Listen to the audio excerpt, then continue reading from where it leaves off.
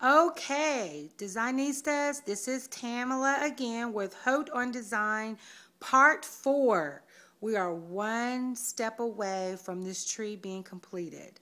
Now, Part 4 consists of filling in again, but this time what I've done, I've filled in with larger than life ornaments and these little picks that I picked up from Hobby Lobby.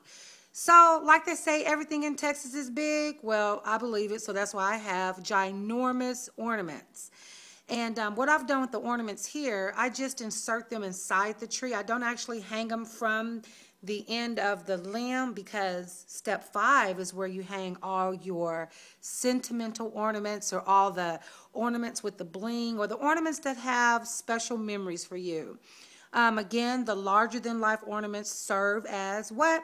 A filler, correct. So you won't have so many holes poking through the tree. So these little picks I got from Hobby Lobby, again, 50% off, $1.47.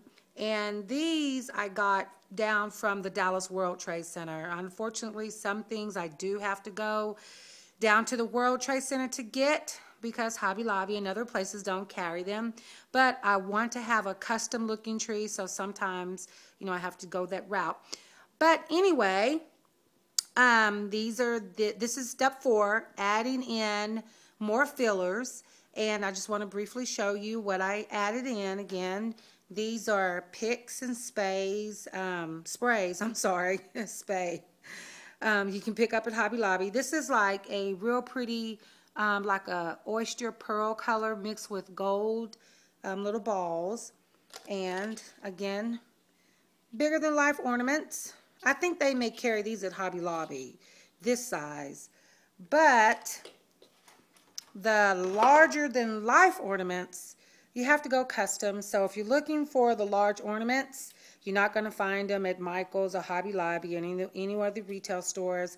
You're going to have to go through an interior designer and to get these. So if you want some of these, you have to contact me directly, and we'll take a little trip down to the World Trade Center and pick you up a few of these. And they come in, oh my gosh, you ought to see the Christmas selection they have in those showrooms down there. It will literally blow you away. But anyways, this is part 4, how to decorate a Christmas tree. We have one more video left. That's part 5, and that's when the tree will be completely finished. So stay tuned. Bye for now.